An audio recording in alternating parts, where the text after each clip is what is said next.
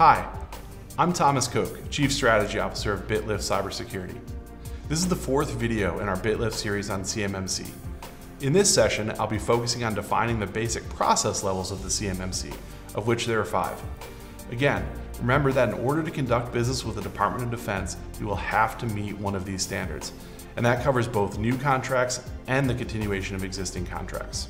As a first step, I want to reiterate that there are 5 levels based upon practices and processes.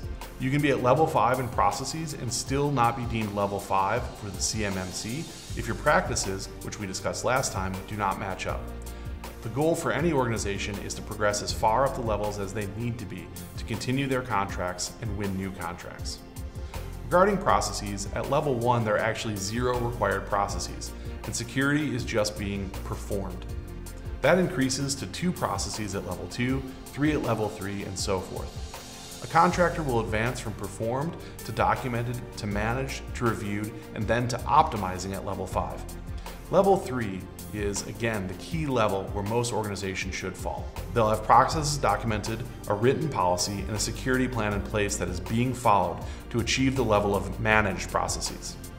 To get more detailed information, visit our blog, where I'll define these in deeper terms so that you can have them in written form for reference.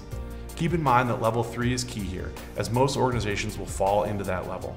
On our next video, we'll dive deeper into what a CMMC assessment process may look like. Thanks for watching, and remember, this is the 4th in a series, so stay tuned and check out our other videos and content on our website at bitlift.com, and feel free to connect with us on our social media channels.